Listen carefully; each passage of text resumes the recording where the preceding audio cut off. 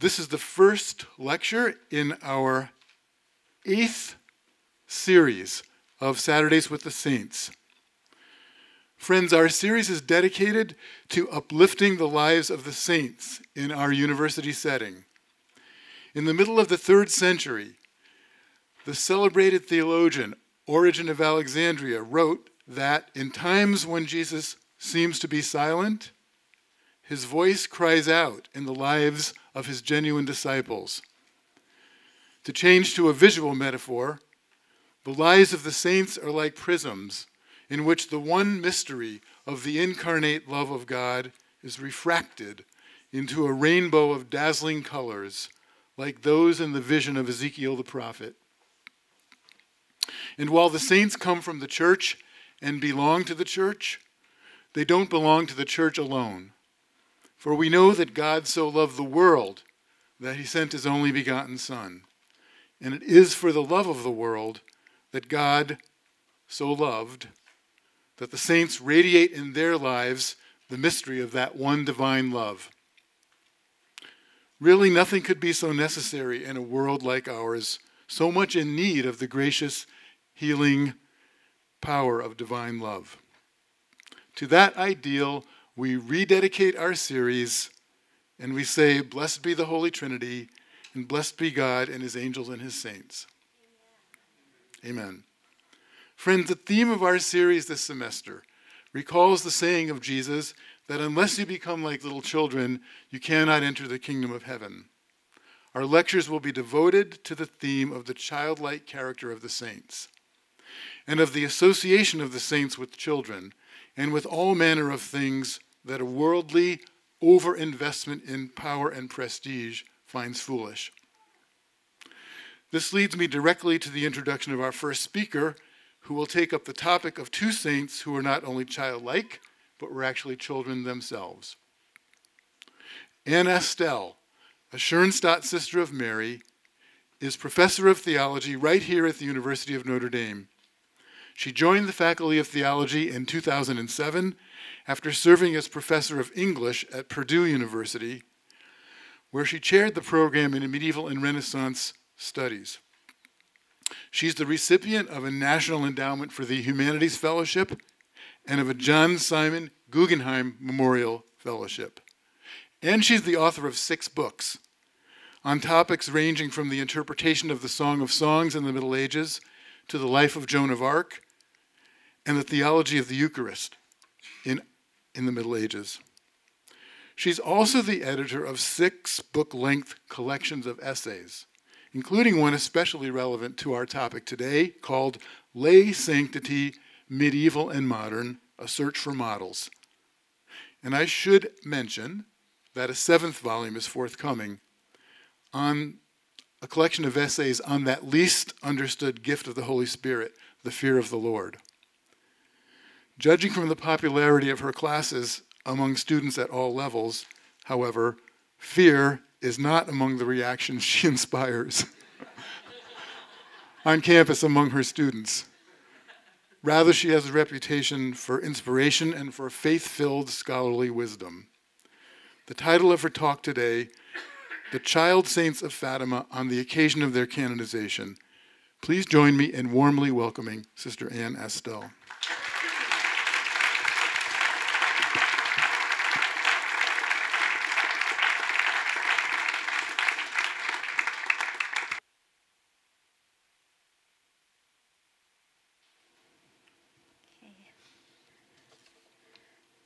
When I hear an introduction like that, I'm always sure he's talking about someone else. All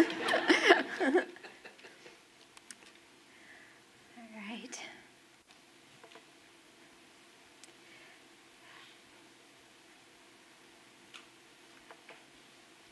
On May 13th, 2017, the 100th anniversary of the first apparition of Our Lady of Fatima, Pope Francis canonized 2 of the 3 visionaries, Francisco Marto and his sister Jacinta.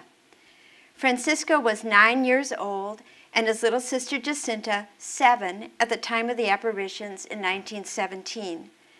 Their cousin, Lucia dos Santos, was 10.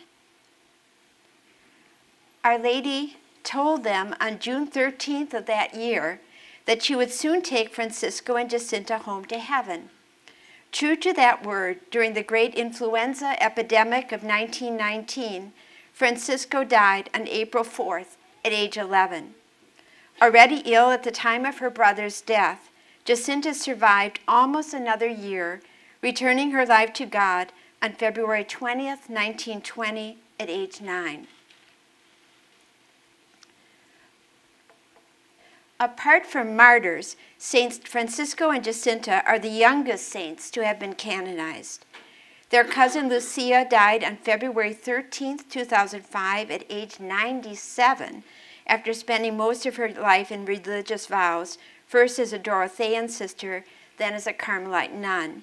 Pope Francis opened her cause of canonization last spring on February 13th, the 12th anniversary of her death. The differences between and among the three visionaries are striking. Francisco could only see the beautiful lady. Jacinta could both see and hear her, but she did not converse with her. Lucia saw, heard, spoke in question and answer to the lady, and obediently recorded everything later in writing.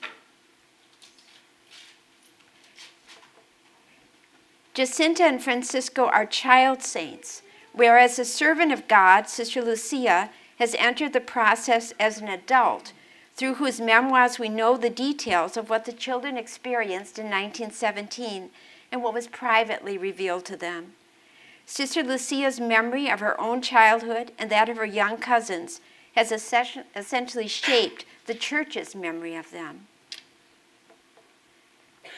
What do we remember? What do we call to mind about their childhood and through their holy childhood about our own? Although sometimes obscured by apocalyptic fears, Cold War politics, conspiracy theories, New Age weirdness, and strangely persistent criticism of a succession of popes, the essential message of Fatima has always been an urgent call to conversion and consecration, to the daily recitation of the Rosary, to frequent communion, and to intercession for others through prayer and sacrifice. The child saints of Fatima help us to understand that call to sacrifice, penance, and prayer as a call to turn and become like little children. The medium, in short, is part of the message of Fatima and a means for its translation into terms that remain highly relevant to us today. Unless you turn and become like children, you shall not enter the kingdom of heaven. Matthew 18:12. 2. The evangelist reports that Jesus answered the question of his disciples, who is the greatest in the kingdom of heaven, by placing a child in their midst as an object lesson to them in humility. Whoever humbles himself like this child is the greatest in the kingdom of heaven. Jesus points to the child as exemplary in humility and to childlikeness itself as a condition for entering the kingdom of heaven. In so doing, he also reveals something about himself. He points to himself as the greatest child, the Son of the Father, the way, the truth, and the life, whose humility is unsurpassed. He names himself meek and humble of heart, the slave and the servant of all. The child then exemplifies something truly great, indeed what is greatest in the kingdom of heaven. But how? Children, as we know, can be naughty. Remembering his bad behavior in childhood and even in infancy, St. Augustine wonders, when or where was your servant ever innocent? As Stephanie Pausell remarks, theologians have typically answered this question by pointing to special qualities associated with childhood. Commenting on Matthew 18:2, unless you turn and become like children, Friedrich Schleiermacher hailed the ability of children to live in the present moment, their attitude of basic dependence, and the full range of their emotional life. Similarly, in 1962, the Jesuit theologian Karl Rahner wrote an essay entitled Ideas for a Theology of Childhood, in which he identified childhood with openness, even infinite openness, and characterized it as a state of trust, of openness, of expectation, of readiness to be controlled by another, of interior harmony with the unpredictable forces within which the individual finds himself confronted.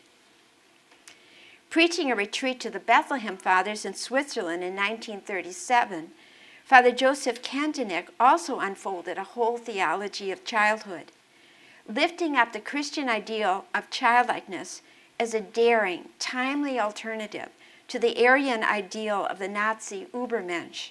He drew upon biblical, philosophical, psychological, and liturgical sources. And he encouraged his adult listeners to learn from the lives of child saints, such as Nellie of Holy God and Saint Therese. In what follows, I want to see what we can learn about Our Lady's call to conversion at Fatima by considering the child saints, Francisco, Jacinta, and by extension, Lucia, not merely as the messengers of that call, but also as its first recipients and model respondents.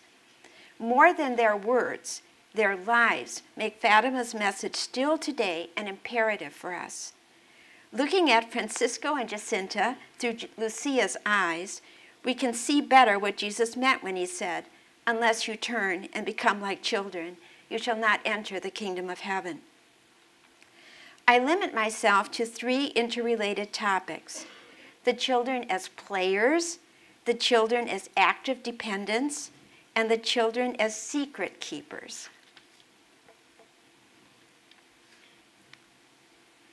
In the children of Fatima, we catch a glimpse of Homo ludens, the one who plays, even now in humanity's exile from paradise. Educator Maria Montessori has said that play is the work of the child, a serious activity, crucial to the child's intellectual, affective, and ethical development. Readers of Sister Lucia's memoirs and viewers of the Oscar-nominated 1952 Warner Brothers film, The Miracle of Our Lady of Fatima, are charmed by scenes of the children playing games together. In the movie, Jacinta and Lucia play jump rope, while a mischievous Francisco pauses in his flute playing, steals Jacinta's red apron, and uses it to play matador with a bighorn sheep. In Sister Lucia's memoirs, she mentions in particular how she and her cousins delighted to swing on tree branches, to sing popular songs, to dance, and to play games called pebbles, buttons, and forfeits. These games, in turn, are remembered as performances revelatory of each child's character. Francisco, we are told, was not much concerned about whether he won or lost in competitions, a nonchalant attitude with which Lucia found fault. He played such games with his cousins, but he preferred to sit on a rock, dreamily absorbed in playing his flute. Jacinta, on the other hand, was a highly competitive player and could be oversensitive, pouting if she lost or did not get her way, and stubbornly refusing to hand over the buttons she had won off her cousin's shirts at the end of a game. When Jacinta won at Lucia's favorite game, forfeits, when Jacinta won, at those games, she typically commanded the loser to catch a butterfly for her or to fetch a particular flower. Once, when Lucia won at forfeits, she commanded Jacinta to give Lucia's brother a kiss, a command that Jacinta resisted, negotiating instead for a substitute kiss of our Lord on a nearby crucifix. As playful children, the children of Fatima are perhaps most famous for the short form of the rosary they used before the apparitions. The 2 words, Hail Mary, on each bead of a decade to abbreviate the longer prayer. And also for the slow Hail Mary they sometimes prayed, shouting out each phrase from their stand on the hilltop and waiting to hear an echo back before going on to the next phrase. These childhood games were somewhat truncated and gradually underwent conversion after the apparitions began. First, the apparitions of the Angel of Peace in 1916, and then the 6 apparitions of Our Lady in 1917. The children started to pray the full rosary without abridgment. For example, adding the decade prayer taught them by Our Lady. O my Jesus, forgive us, preserve us from the fires of hell, take all souls to heaven, especially those most in need of thy mercy.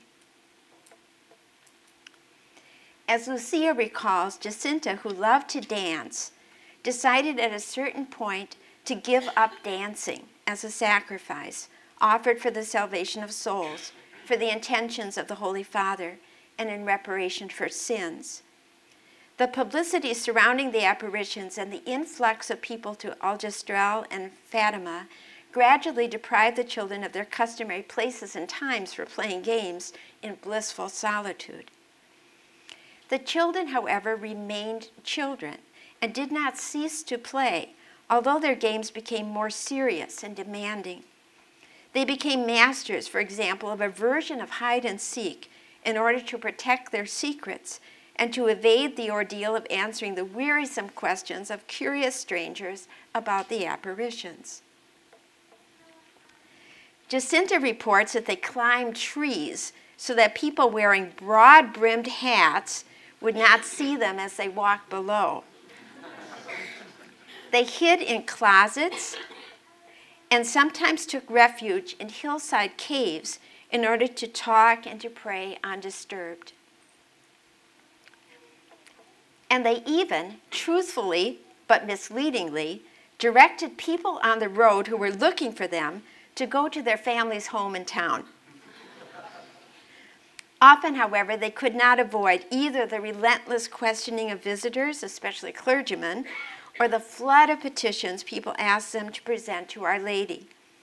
In such cases, they understood the rule of the game to be truthful, patient, and kind, and make of these difficult experiences reparatory sacrifices offered for the souls of sinners and for the peace of a world at war.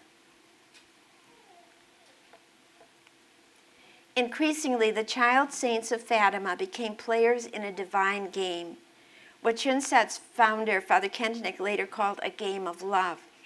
This game challenged them to find ways to fulfill the angel's request and the repeated requests of Our Lady that they make sacrifices. Unknown to their parents, they gave away their lunches to poor children, eating wild berries and nuts instead. They renounced the offer of cool drinks on hot days. Jacinta offered up the pain of headaches, and they even wore a penitential rope that chafed their skin, a practice the Blessed Mother approved but modified, instructing them not to wear the rope at night. As Lucia recalls, the Angel of Peace had told them in 1916, "Make of everything you can a sacrifice, and offer it to God as an act of reparation for the sins by which he is offended, and in supplication for the conversion of sinners. You will thus draw down peace upon your country. Above all, accept and bear with submission the suffering our Lord will send you." Already at her first appearance, the beautiful lady who came to them in light at the Covadieria asked them, "Are you willing to offer yourselves to God and to bear all the sufferings he wills to send you as an act of reparation for the sins by which he is offended and of supplication for the conversion of sinners?" To this the children assented. They were earnest to win souls, to win peace for the world, to ward off a terrible suffering, and they were inventive. They understood that the Mother of God had given them a valuable part to play in a drama that affected time and eternity, within which everything they freely offered, no matter how small, mattered. It made a difference. From the viewpoint of theological anthropology, Fatima's media, the children as Our Lady's engaged co-players, is part of its message. The spreading errors of communism of Russia, against which Our Lady of Fatima took her stand, These errors included a vastly different materialist conception of the human being as a replaceable part within the all-powerful collective. Late capitalism, we may add, mirrors this view, for it values the individual principally as a consumer whose desires are manipulated by the mass media. Fatima, by contrast, recognizes an inherent human dignity in the smallest of human agents, the child saints who said their yes, and indeed everyone who chooses to make Our Lady's intentions his own, her own, and to cooperate with her in the cause of peace and reparation. The children as active dependents. The dependent status of children is a given.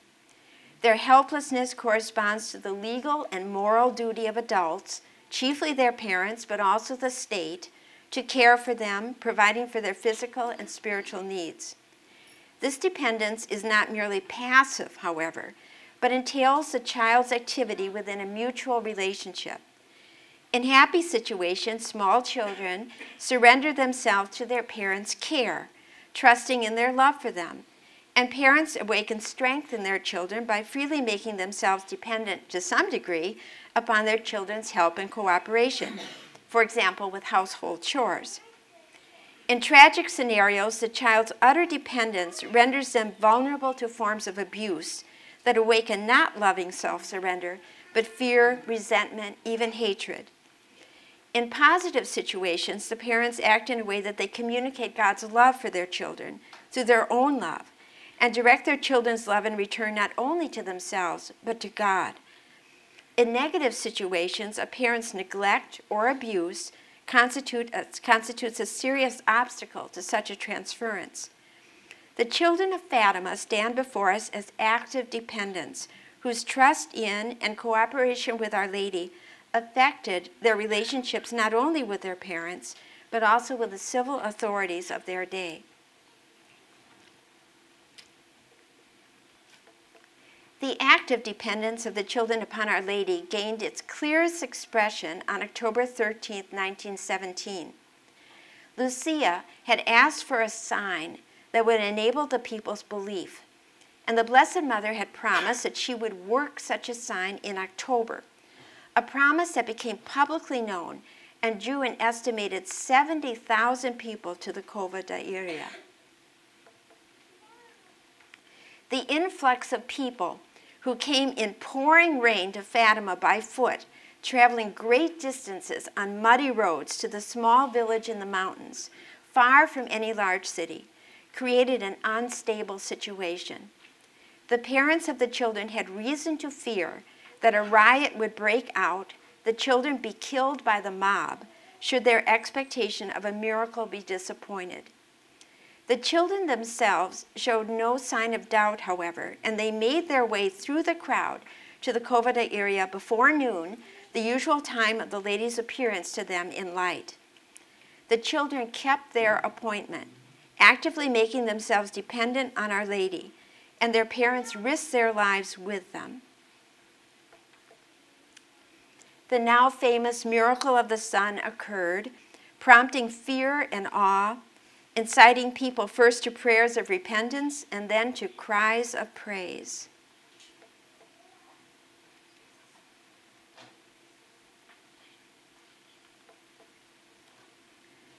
The widely circulating newspaper O Secolo featured an eyewitness report on the front page. The socialist administrator of the city of Orem had previously tried to quell the popular upsurge of religious faith and devotion by abducting the children, to keep them from coming to the Cova on August 13th. He had hoped to disappoint the crowd assembled there and to force a confession from the children through imprisonment and the potent threat of torture and death. Interrogated separately, the children remained steadfast to their story. Reunited, they succeeded in moving the men in the jail to pray the rosary with them. The frustrated administrator released them a few days later. That month, the Lady came to them in Valhanos, a different grazing place, to console them and assure them that she knew that they had done their part. The parents of Francisco and Jacinta believed the word of their children, who had never lied to them. Their trial of faith was to accept the illness and death of their 2 young children. Francisco died in their own home, a pious death marked by love for the hidden Jesus in the Eucharist and longing for heaven, while Jacinta died at a distance in the hospital at Lisbon, away from the parents she loved, depending on the promise of Our Lady to be with her. In Lucia's case, the disbelief and harassment of government officials was matched, much more painfully, by the opposition of her pious mother, Maria Rosa, who used every device at her disposal: cajolements, reproaches, tongue lashing, beatings with a broom handle, forced interviews with a local pastor, to get her youngest daughter, Lucia, to declare that she had lied about seeing the lady, thus putting her own soul in jeopardy and upsetting the fragile equilibrium of life at home and parish at a time of declared war and national unrest. In Lucia's own understanding, her refusal to say that she had lied when she hadn't was an act of fidelity, not only to the Blessed Mother, but also to her own mother, who had taught her always to be truthful, who had previously shown her great affection, and who had instructed her in the faith. In active dependency, she struggled to be an obedient, loving child, both to her parents and to God. By a special grace, Lucia writes, she bore the suffering of her mother's disbelief without bitterness as an offering to God. And she accepted the fact of this unbelief as a mysterious part of God's plan, a negative witness, as it were, to the authenticity of the apparitions, since she and her natural family gained nothing earthly by them, and in fact suffered significant personal and economic loss due to the destruction of land and property. Maria Rosa herself wondered about her inability to believe, even after the miracle of the sun and her own remarkable healing, for which Lucia had prayed to Our Lady in the Cova. "How strange," she said. "Our Lady cured me, and somehow I still don't believe. I don't know how this can be." Lucia's father, Antonio dos Santos, who had quietly supported his daughter, died suddenly in July 1919, only 3 months after Francisco's passing. The children as secret keepers. There's no doubt, writes Max van Manen and his co-author Bas Levering, that secrecy is a distinctive feature of the experience of childhood. Not only is the child herself a secret to us adults with regard to her inner life, but also the significance of secrecy in the child's growth and educational development remains largely understudied and little understood. The child who has a secret place, a hiding place, a shoebox or drawer for hidden treasures, a diary with a key, a wrapped gift, or a planned surprise for mother or father, has begun to distinguish between her inner life and that which can be known about her by merely external means. This distinction enhances the child's personality in its layered depth, even as it increases the possibility of intimacy in relationship with others, both the special communion of a secret shared and the vulnerability experienced through a secret betrayed. Pressed by curious adults to tell what she had experienced and seen, when the statue of Our Lady of Victories at her bedside came to life, as it were, and smiled at her, little Therese Martin complied as best she could, but she suffered for years afterwards, as she writes in her Story of a Soul, under the impression that she had done wrong to speak of something so precious and personal, to let others intrude upon that life-changing moment of her childhood's intimacy with Mary, her Heavenly Mother. She sensed that she had lost an interior possession by speaking about it. Bernadette Soubirous similarly desired to keep her vision of the inexpressibly beautiful lady at Lourdes a secret, even as she sensed it was too marvelous to keep only to herself. The secret she shared confidentially with her playmates soon became public knowledge through their babbling. The first short-lived secret of Fatima, if we may call it that, was simply this, that the beautiful lady had appeared to the children in the cova on May 13th, requesting them to pray the rosary daily for peace, and listing their willingness to suffer, and inviting them to expect her return on the 13th day of the next 5 months. At Lucia's urging, Francisco and Jacinta promised to say nothing about it, to keep it a secret. But that same evening, little Jacinta, unable to contain herself, blurted out the news about the beautiful lady from heaven to her parents, brothers, and sisters. Word quickly spread, with difficult consequences for the 3 children and their families. Jacinta later felt great remorse for this, begged Lucia's and Francisco's forgiveness, and guarded herself against future slips of the tongue by keeping her eyes downcast when questioned about the secrets of the subsequent apparitions. There were certain things too wonderful or too terrible for them to say. The 3 children were especially tight-lipped about the momentous revelations of July 1917, when, as Sister Lucia later disclosed in writing, the children had a momentary vision of hell, heard Our Lady warn of the impending outbreak of a Second World War worse than the first, that would be announced by a strange light.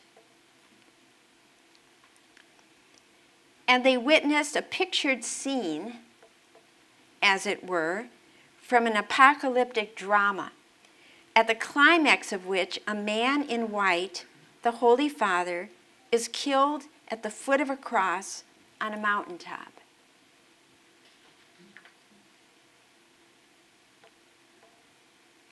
These secrets, usually described as the 3 secrets of Fatima, were faithfully guarded by the children. They certainly did disclose some things in 1917. For example, Our Lady's request that Lucia learn to read and write, Mary's promise to take the children to heaven, the repeated request for the daily praying of the Rosary for peace, the assurance that a great sign would be given in October, the prediction that the war would soon end. When asked if Our Lady had told them or shown them anything more, however, the children would reply, "Yes, but it's a secret." Lucia recalls in her memoirs that she agonized over the rightness of this honest reply, since it inevitably provoked curiosity and speculation about matters about which the children did not want to speak. She sometimes wondered whether it wouldn't have been better just to try to say everything, but she and her cousins rightly balked at that. Sister Lucia's memoirs are unclear about whether Our Lady herself directly forbade them to speak of what they had seen or heard, or more likely, whether they themselves felt an inner demand in conscience not to reveal certain things. At the end of one awkward interview in 1918, the 11-year-old Lucia drew consolation from the word of a priest who told her, "You're right, my child. The secret of the king's daughter should remain hidden in the depths of her heart." Another priest explicitly advised the children to protect the reserve of their inner experience. "You can keep your secret," he told them, "under the cover of Our Lady's."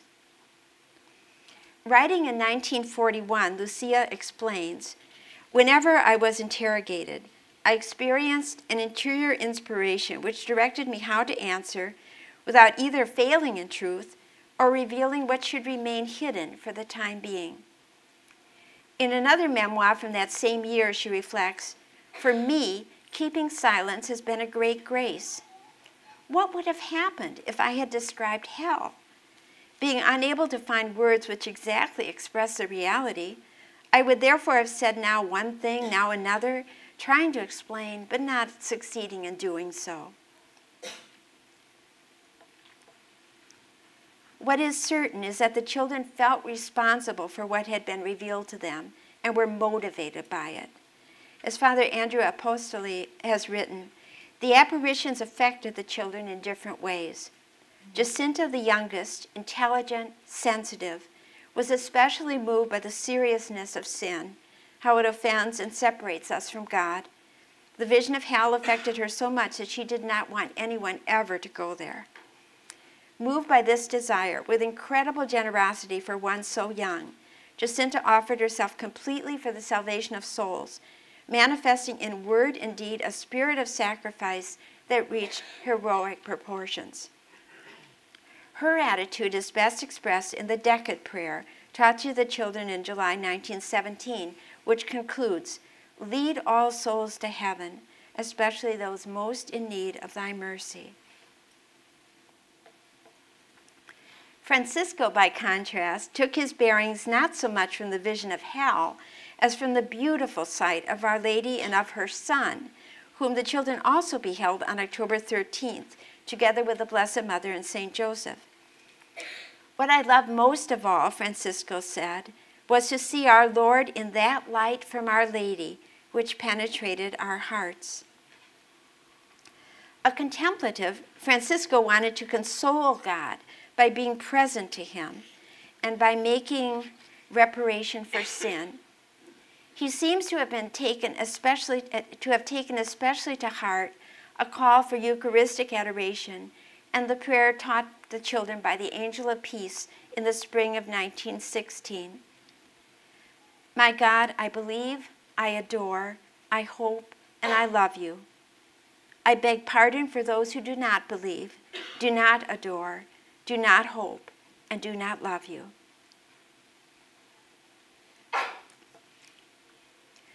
A servant of Our Lady, Lucia's attitude is best expressed in the question she asked at the start of every encounter with Our Lady. What do you want of me?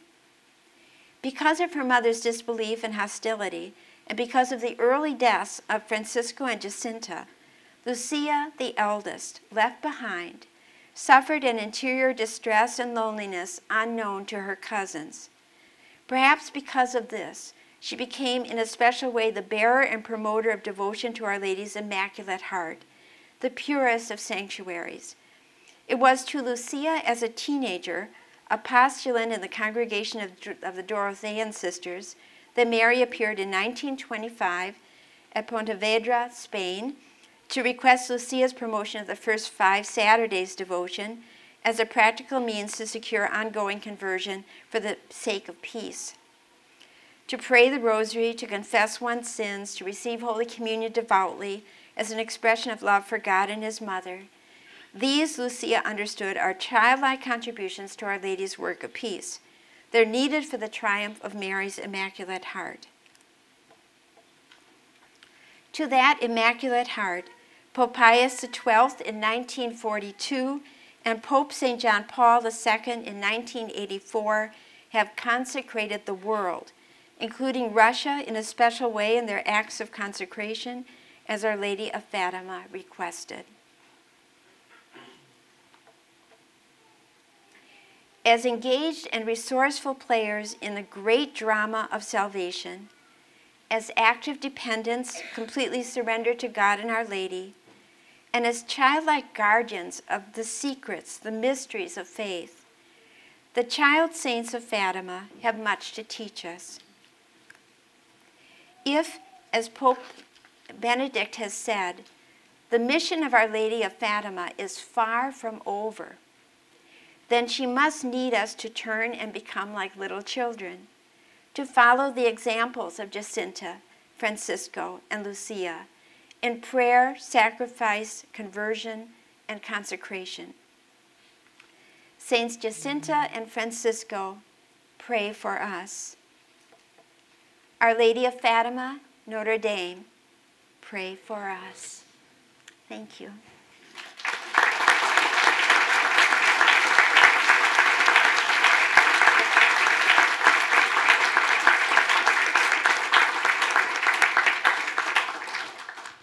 And friends, we do have time for questions.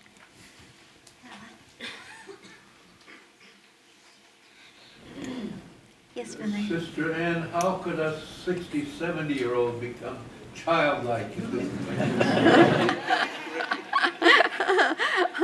Well, I think you already have the secret, Father. You know, and I think there's a certain lack of complicatedness about it, right? You know, it's concrete, right? You do the little things of everyday life. And what really impressed me in preparing this talk was the importance of intention, right? You know, I think many of us are in the habit of making a morning offering where we kind of put everything in the bin, you know, at the beginning of the day, and maybe at the end of the day have an examination of conscience and give it again. All right, but you know, but during the day, you know, if we could kind of more saturate it, you know, with you know, the conscious intention. You know, this is for you. You know, those little arrow prayers that you could say during the day. You know, this is for you, and this is I'm doing this, you know, for peace. That would help a lot. And it takes, you know, little children, their world isn't very big. You know, there isn't so much they could do, but there's not so much we can do either. And when you get older, you realize more and more how little you can do. And so, you know, to make it very concrete, you know, just to think and to try to think more often during the day about with a conscious intention to offer something.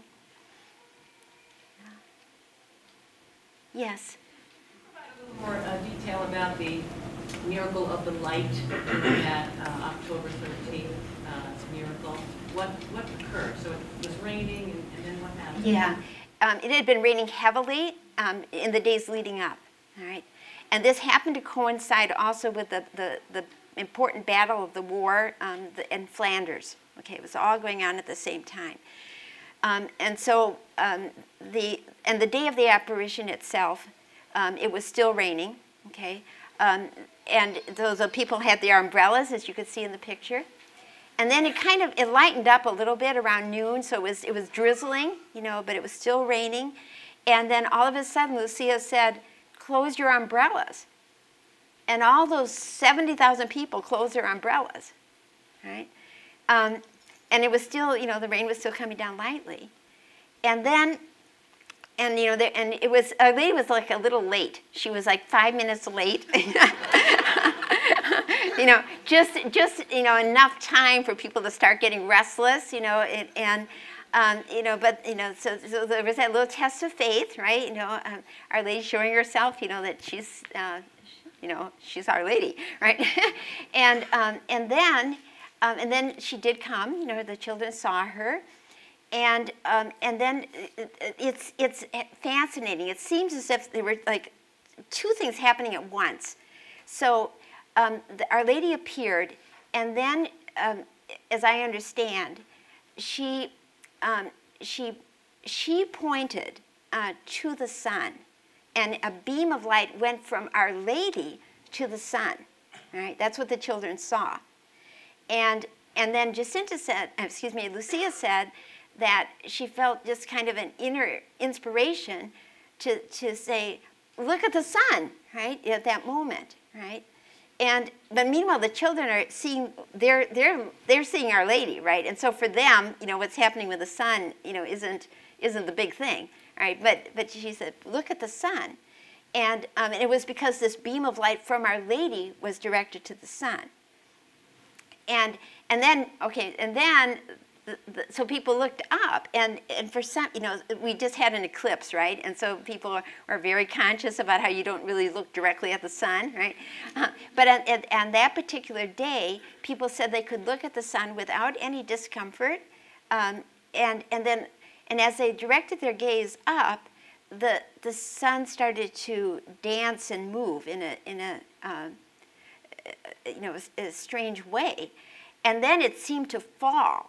Okay, so the sun was falling to the earth, and people started to cry out and take shelter and confess their sins out loud, and you know, it was all going on. You know, this is just seconds. You know, this is all happening, and then and then before it hit the earth, the sun went back, right? Now, of course, some people, skeptics, would say, well, you got 70,000 people, and this was some kind of a mass delirium, right? But people at a great distance who were not in the crowd also witnessed it. As far as 30 miles away, people saw this very unusual phenomenon, and then the sun was back in the heaven, the skies cleared, the ground was dry, their clothes was dry, right? And there were some physical healings that took place, also during that moment. So that's what the crowd experienced. And meanwhile, the children, they were seeing Our Lady, and then there were a series of visions that they saw. They saw the Holy Family. They saw our Lord by himself, and they saw Our Lady of Mount Carmel. And so they're children, so Our Lady talked to them in pictures oftentimes, and they weren't always sure themselves, what the significance of it was. And so some people who have studied Fatima have said, well, she revealed herself as Our Lady of the Rosary, right, on October 13th. She said, I'm Our Lady of the Rosary. And that what she was showing them in pictures were really, the mysteries of the Rosary. So you had the joyful mysteries represented by the Holy Family, the sorrowful mysteries by Our Lord, and the glorious mysteries by Our Lady of Fatima, right? Not Fatima, of Carmel. Okay, Our Lady of Mount Carmel. So a lot was going on, right? And then when it was all over, when Our Lady departed, she kind of would float away in a globe of light. The people, broke out, in just exultation, a miracle, right? And they were celebrating Our Lady because she'd really done this, as she promised, and they had all seen it. And then the people picked up the children and kind of carried them around. So that picture of that I showed of Lucia in the arms of that man, the children had come wearing flowers around their heads, and Lucia wore her first communion dress. The other two had not received their first communion yet. And so everyone picked them up, the nearby strong man picked them up, and they were carrying them around among the crowds. But it was great jubilation, right? So, yeah. Yes, Peter. So, Sister, there's been a lot of speculation that there's some connection between the consecration of Russia to Mary's Immaculate Heart and the fall of communism, and that this, and the shooting of John Paul and her saving of his life. What is your impression of that speculation? Well, it depends on which speculation it is. There's some people who are still convinced that the Holy Father has not fulfilled Our Lady's request, right? Because he didn't say out loud Russia, okay? And instead, Pope Pius XII included it in a kind of a covered way, but he knew what he was saying, in the phrase. And people who look at the consecration prayer can see, okay, here's where he's talking about Russia. And Pope John Paul did it similarly, but he also paused. So there were moments of silent prayer where he was including Russia consciously. And the difference between the consecration of Pius XII and that of John Paul II was that Pope John Paul, St. John Paul actually consecrated the world to Our Lady's Immaculate Heart 3 times. Yeah, but it was only the 3rd time that he managed to get word out to the bishops in enough advanced time so that they could participate in it as a college, the College of Bishops. And so Sister Lucia said afterwards that Our Lady accepted, that he had really fulfilled the request of Our Lady of Fatima. Yeah, in '84. So as far as Sister Lucia was concerned, it's taken care of. All right. Okay. My personal opinion is that that people are not putting their attention where it should be placed, which is on our part, in offering prayer and sacrifice. You know, you can easily get distracted thinking what the Pope hasn't done instead of examining yourself, what haven't I done, you know, to bring about peace in the world. Right. Right.